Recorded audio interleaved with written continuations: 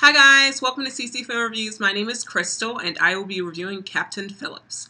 So Captain Phillips is one of the films that was nominated for Best Pictures at this year's Oscars. It was written by Billy Ray and directed by Paul Greengrass. The film stars Tom Hanks and Barkhad Abdi, who were both respectively nominated for Best Actor and Best Supporting Actor.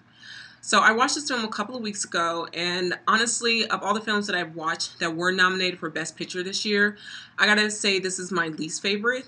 Not for that it being a bad movie. Honestly, it was a very good movie. As someone who works in the industry, I can definitely appreciate that the film was nominated for Best Picture. It just wasn't a film that I personally enjoyed.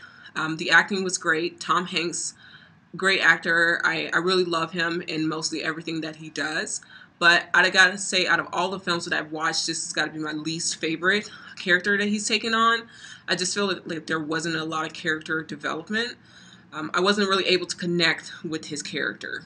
Barkhad Abdi, this was his first film. I mean, he went into the audition for the film just expecting to get like a background role to make some extra money and end up being cast as a co-star to Tom Hanks. So the level of acting, you can definitely see the difference in the film, but I can also see his potential to actually be a really good actor, especially when he's not speaking. I know that's weird when I say an actor not speaking, but he has a very expressive face, and when he doesn't have speaking parts, I think those are his best parts as far as him being an actor. I mean, so much comes across with his demeanor as playing the Somalian pirates that, I mean, I felt the fear sometimes when he was with his fellow Somalian pirates and that whole thing between them. But with the speaking parts, it was a little hard. Like, I got disconnected from the film a few times.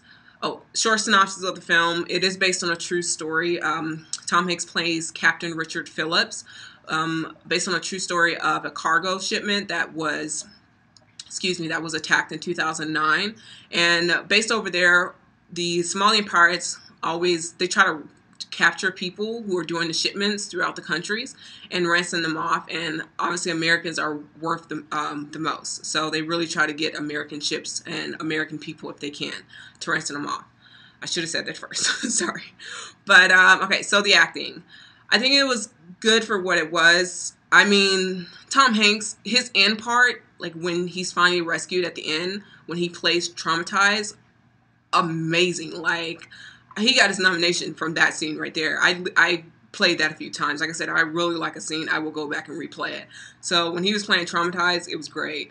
Barkhad Abdi, I haven't watched the rest of them, and I don't know about that nomination. He got it. You know, kudos for you. Next time, I feel if you really dedicate to get some professional training like Tom Hanks and all the other actors, he's going to be great.